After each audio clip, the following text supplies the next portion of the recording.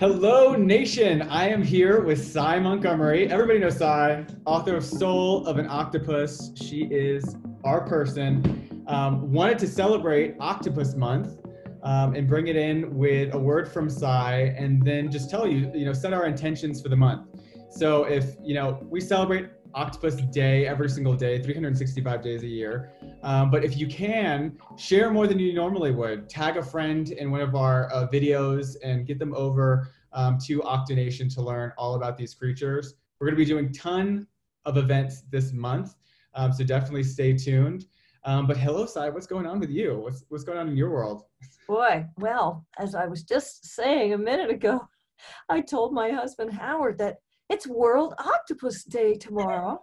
And he said, Grilled Octopus Day? I said, no, terrible, that's terrible. He thought, I don't know why they'd want to talk to you on Grilled Octopus Day. But especially OctoNation, that would never be a thing. I know. But I love Octopus Month. I love Octopus Day. It's so important, I think, right now at this particular moment in history for us to take our lessons from the octopus. I mean, here is a creature who is, so many countries celebrate the octopus for its magical superpowers, its ability to reach out, its ability to make friends, not just across the aisle, but across taxa, across a billion years of evolution. Here, you can make an octopus your friend. And one other thing that octopuses, I think, remind us that, and this is actually the theme of a new book that I've written for young readers, that school isn't the only place to find a teacher, and that teachers are all around us, and our job is to recognize them. And in the case of an octopus, your teacher has 8 arms, 3 hearts, blue blood, and a brain that wraps around its neck. You can be friends with somebody like that. And if you can be friends with someone like that, and they can understand your emotions and you can understand theirs, surely we can reach out to others who aren't so much like us. And this is something we really, really have to remember right now.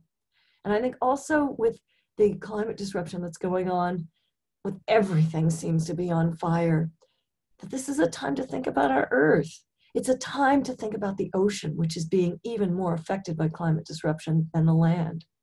And October is, as we know, the month that precedes November, a time that we can put our convictions to the ballot box. That's something we have to think about as well. So I think this could be the most important, most exciting, most educational, and most fun Octopus Month ever in the history of the world. And you, Octo King, and you, my friends in the nation, are the ones who are making it so. I could listen to you talk forever, Sy. This is really amazing. Thanks so much for coming on and having this conversation. And especially with, My Octopus Teacher, where if you haven't seen that, it's almost like OctoNation recommended watching, in the sense where you get to see the octopus and its connection to a human. The fact that they have short-term and long-term memory, they can recognize human faces. They think, a lot of people's stories begin with going to an aquarium and looking at an octopus in its eyes, and then having this feeling that it's looking back at you, it's thinking. And in your book, Soul of an Octopus, you talk about that. Yeah, well, they are thinking, they are looking at you. And what's so remarkable to me is that they recognize your face, and their faces aren't like our faces, because our mouths are not in our armpits. No one ever confuses my abdomen with all of my major organs in it with my head, which happens all the time. I know everybody thinks that part's the octopus's head.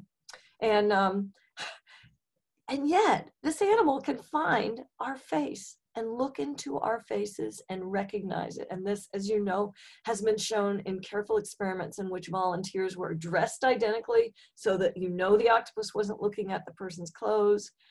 They were looking at their face. And we were talking about, just the resources because you mentioned, you don't need to be in the classroom to, find your teacher or to find, lessons all around you. And even for me, somebody who doesn't really have a science background, to be the founder of OctoNation and to facilitate these conversations between people such as yourself and aquarists, scientists, researchers, having biologists write for us, you can really take things into your own hands. You don't need to have a background, in that specific case. If you can facilitate that conversation, or if you're passionate about a given cause, you can bring people to the forefront to engage in conversations and really change the way people view something. I know that in the first 7 pages or 10 pages of your book, you talk about, the troubles that the octopus has had in, Hollywood and in popular culture, with them, being perceived or being told as like the slimy, malicious, demonic creature. And I remember reading that back, when you first published a book, thinking, to be misrepresented, or to have a story told about you that just isn't true. And to, for me, I just remember thinking we need to retell that narrative, because with over 300 species, in every, octopus in every single ocean, they live in every ocean, they're along every coastline. And depending on where they live in the ocean, they have this unique superpower that allows them to thrive in their given environment, not just live, but they're masters of their environment. And I thought, what an amazing story to tell that I haven't seen being told. And what an amazing time. And Octopus Month is such an amazing time to just focus on the complexities of this animal, and to really talk about it in classrooms. We're creating lesson plans for classrooms. We're creating resources like Octopedia. That's going to be a comprehensive field guide of every octopus species, written in a way that people understand at a glance what they're looking at and what their superpowers are. And I just think it's going to be a game changer this month. Oh, I agree. And your story about how, you were reading this book and decided right then and there, I'm going to do something. Mm-hmm. That makes me think, Warren, that you might have 3 hearts too, because that's what a person with a great heart does. And it's a great model. It's a great model for young people to know that right this minute, you can make a difference. You can make a huge difference in this world. And I think that's something that octopuses inspire in us. You can't fail to love someone who's that resourceful, who can pivot so quickly, changing color and shape in less than a second. And yet, this is a creature with no bones. This is a creature, a packet of unprotected proteins swimming through an ocean full of everyone who wants to eat them. Well, if an octopus can show us those superpowers, well, we too can be moved to be super people. And that's what I'm hoping we're all inspired to do. And we talk about, what the octopus symbolizes. It symbolizes so many different things: adaptability, resiliency. They're ancient. And playing off of those themes, I really think we can take a lesson from them, in a sense where if you're in a given environment, like for me, I was in an environment where I would say that my family, they didn't really understand. They were apathetic about the ocean because they didn't have the information to inspire them. And I thought, I could create that. That's something that, the information is out there. I can create it all in one place.